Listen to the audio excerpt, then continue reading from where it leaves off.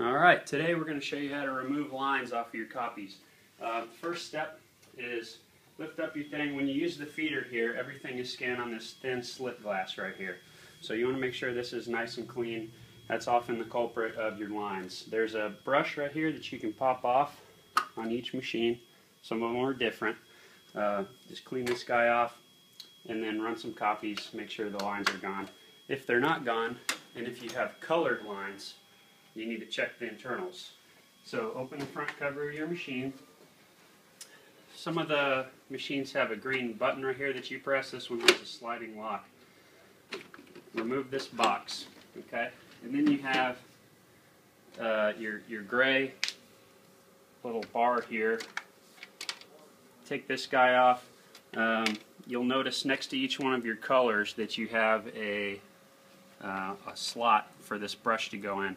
Some machines are face up with the pad and some are face down. This one is face down.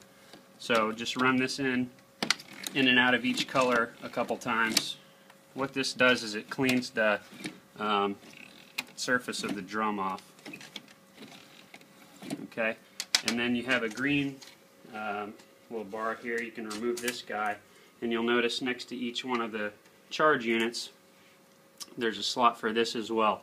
You can just slide this in and out a few times as well on each color.